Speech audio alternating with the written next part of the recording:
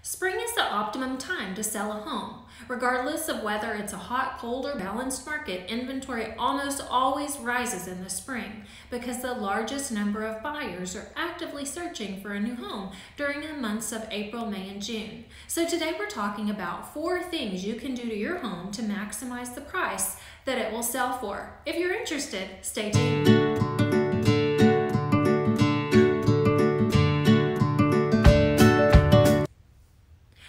Welcome back to my channel. My name's Heather Hancock and I'm a realtor in the Dallas-Fort Worth area. If you're new here, please consider subscribing to my channel. I upload new videos each week and you don't want to miss out. So when you're getting ready to list your home, it's of the utmost importance to ensure you are showing it in the best light.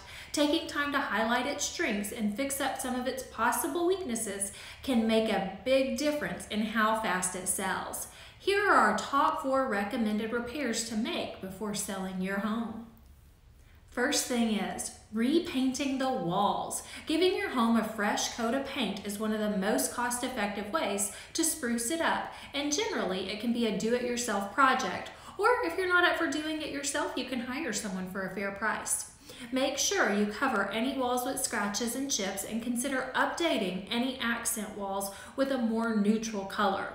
Second thing you want to do is repair the floors. Hardwood floors are a very desirable feature in a home, so you want to ensure that they look their best by fixing scratches or dull areas.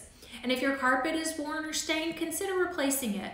And don't forget the tile in your kitchen or bathrooms. Regrouting can go a long way in making dingy tile work look brand new. The third thing you'll want to do is refresh the landscaping. Show buyers your home is the most full package by dressing up the outside as well as the inside. You'll want to clean walkways and driveways, plant seasonal flowers and plants, trim those hedges and trees, maybe install outdoor decor pieces, and fill in mulch and gravel. That really makes a big difference in how the outside looks. And finally, fix your fixtures. Got a leaky faucet, rusty drains, loose drawer handles? Making these small fixes can make a big difference to potential buyers with detail-oriented minds. Improve your kitchen. An outdated kitchen can be a real eyesore in a home.